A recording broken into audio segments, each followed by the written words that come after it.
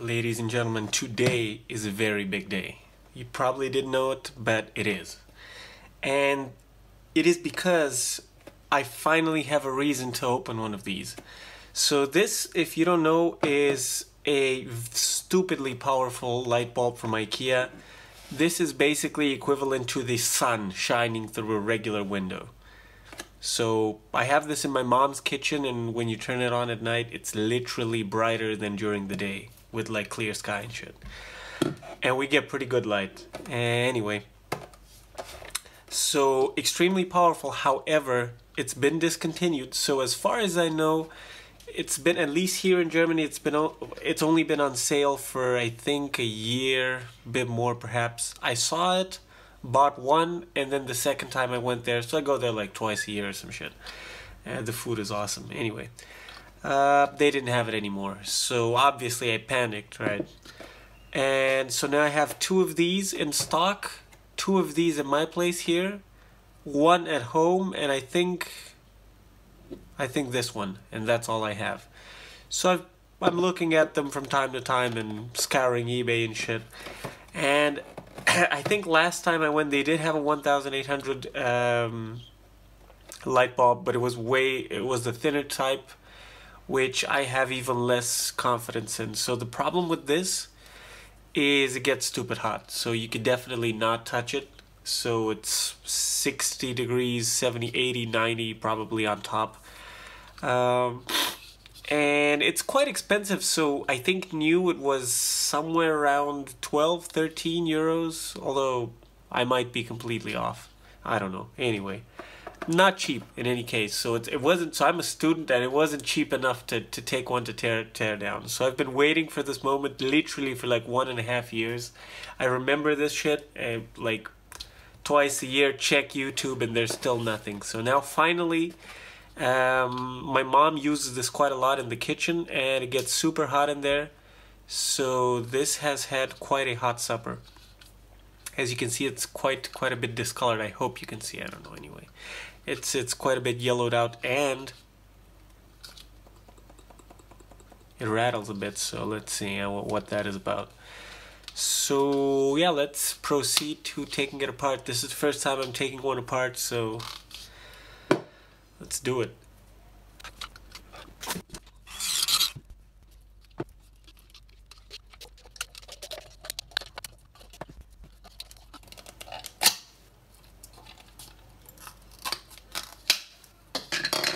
Alright, so this is how this looks.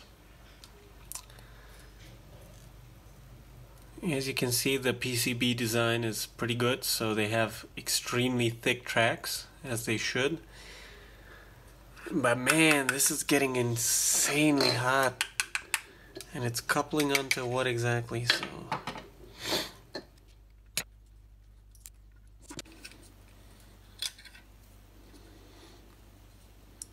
Alright, so this is the LED panel.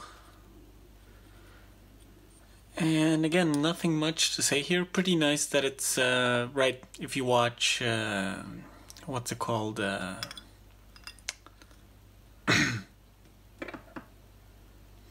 Electron Update and stuff, so he has very nice LED light bulb teardowns. And so something worth noting is it's nice that it has this little plug-in style connector. It means that no humans are actually required to assemble this, and also has the the guiding pins, these two here, so it's gonna locate pretty firmly. There's absolutely no wiggle left or right, like rotationally, so that's quite good. Still a pretty expensive bulb, but I guess for the power it's still good money. Very thick core here, quite seriously thick, and we have this like white plate, and I'm pretty sure I can lift this right out. Okay, so this seems to just be a reflector for the light because it's plastic.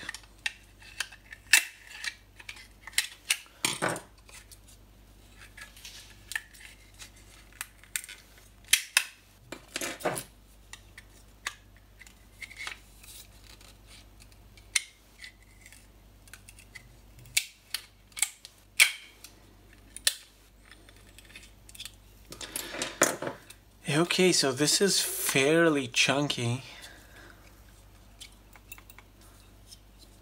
The fact that it's wobbly, I actually don't think it's because of the thermal stresses, because it doesn't seem that this main part is gooped in.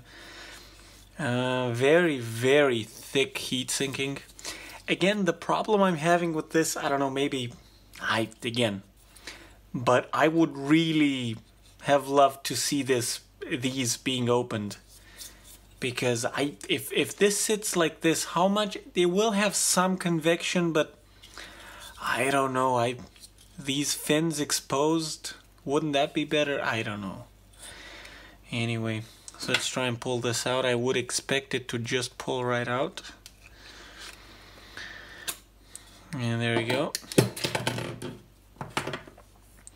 And yeah, so they basically assemble this, somehow get it into the plug.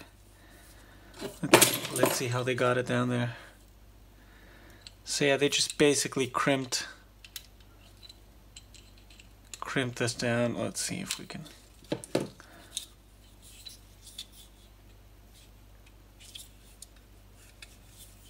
No, but yeah, they have crimped it down anyway. It seems quite non-trivial to open. Alright, there we go. So yeah, they basically just pull the wire through and then pop this little pip in, and that's that. So yeah, this is seriously thick. If I would have a proper scale, like I'd say this is... What do I have to weigh it against? I don't know. So this is roughly the same weight as this portafilter. So if you can Google a DeLonghi Dedica portafilter, then that is exactly the same weight, roughly, yeah, plus minus 20%. And so I'll be right back, perhaps by now tomorrow, with this ungooped power supply, and maybe we can see what went wrong. Alright, so I've hot wired it onto a flex and connected the LEDs, hopefully the right way around, but it kinda seems legit. The other way is pretty off. And so yeah, let's plug it in and see if maybe, perhaps, although I highly doubt it, the wires somehow came loose in here, although, yeah, I kinda doubt it. But let's see. And safety squints on. Nope. Well, had to be tried.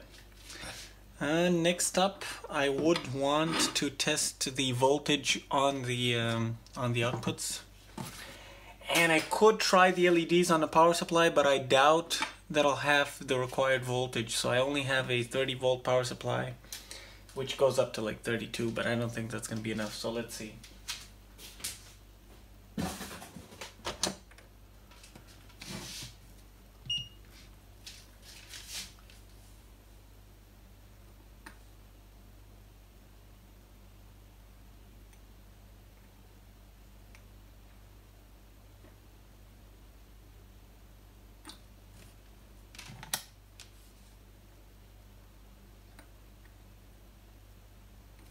Yeah, so the power supply appears to be dead, so the LEDs might actually be fine.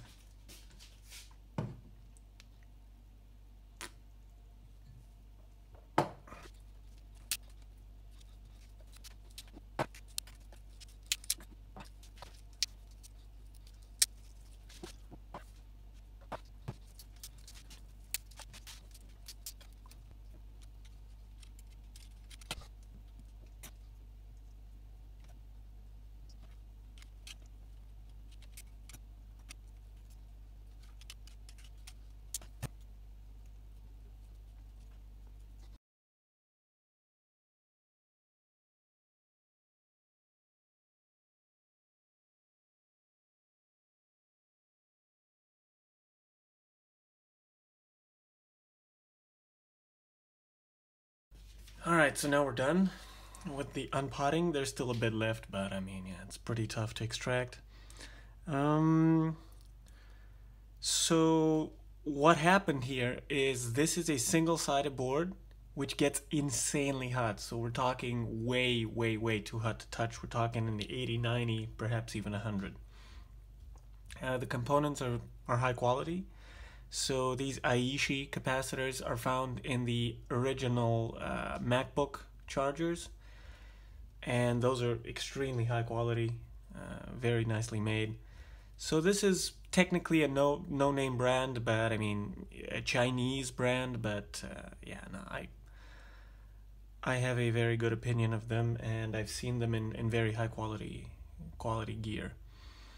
And what happens, right, as I've mentioned, is this gets insanely hot when you turn the light bulb on, especially in the kitchen. My mom would turn it on sometimes for, like, let's say an hour, half an hour, turn it back on, back off, so on and so forth, right? And you get these huge cycles. So in the winter, it should be, I don't know, like 20 to 100, 20 to 100, 20 to 100, 20 to 100. So you have 80 degrees, let's assume, right, you have an 80-degree temperature delta.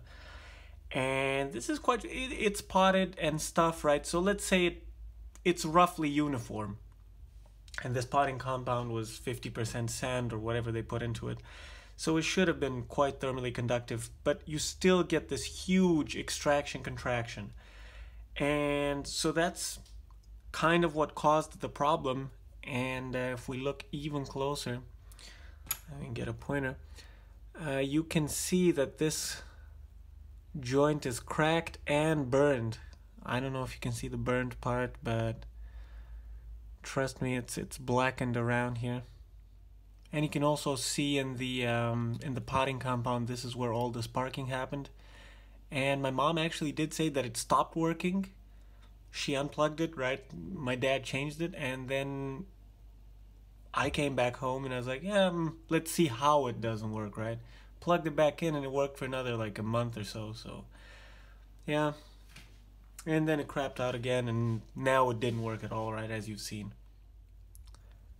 So this stuff there is rather black, and the potting compound on that side was also darkened around this area. So this is actually an inductor, and surprisingly enough, it has 3 taps. So 2 here, which are common together. And the other side has just 1, right? So technically, if it would have been a 4-pin job, I should have been fine for a lot longer at least. And yeah, so it moves quite a bit. So this definitely should have been the main issue.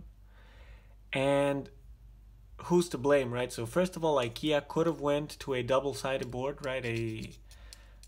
Because a copper coating on this side, and then you would have a little circle of copper here, right, a via, and then you would fill that with solder, and then that should be way tougher. They haven't, right? And it's definitely way cheaper to do it this way, but I don't know, right? I don't know. Then you get all of this in a landfill, right? This is half a kilo of metal. Yeah, I don't know. Might be the way the cookie crumbles, but it's still not chill, right? Double-sided board with vias, properly soldered, with solder all the way through, right? Because Electron Update did find double-sided boards with solder just on this side, right? Unproperly soldered, and then you pay for the double-sided load and board, and don't get the benefits anyway. And the second culprit, I would say, is RoHS, right? The EU. So removal of harmful substances, basically don't allow lead in solder, so it gets incredibly more brittle. As you can see, right, it's super matte and shit. So this is definitely solder-free, lead-free. And so it becomes even more brittle, and it creates solder, how's it called, solder, little growths of solder. So yeah, probably if you would have had a double-sided board and or lead-based solder, then this should have been avoided. And so this, as I've said, was the main issue, and what I've noticed whilst unpotting it is the perhaps this is the reservoir capacitor for the controller. This one is also very cracked. So what I'll do now is I'll go with the soldering iron above most of the critical components, and yeah, let's see if it works.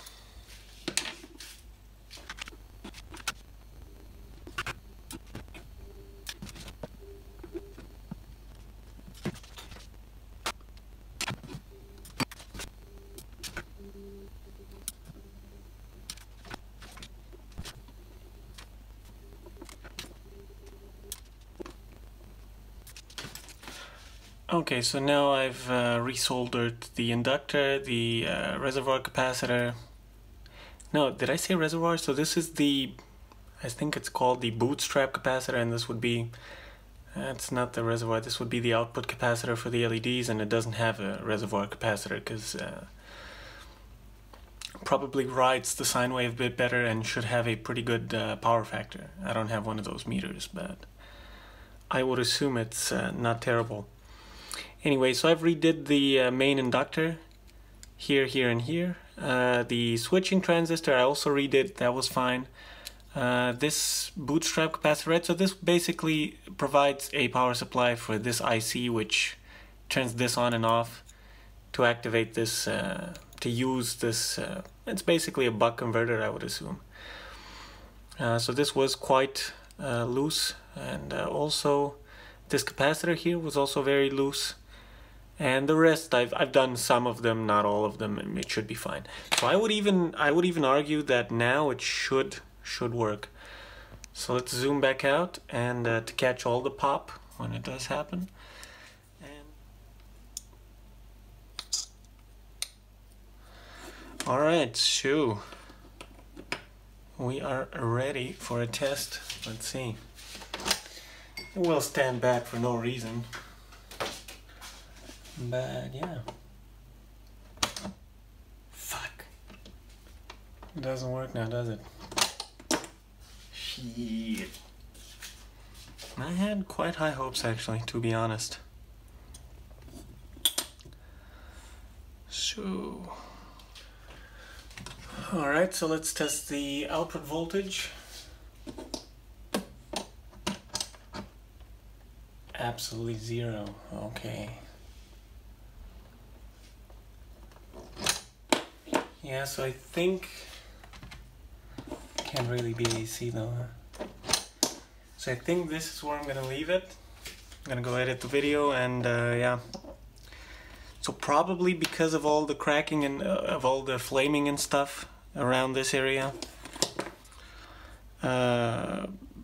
perhaps the controller IC, which by the way has a custom part number, so I don't think that's gonna be of use to anyone.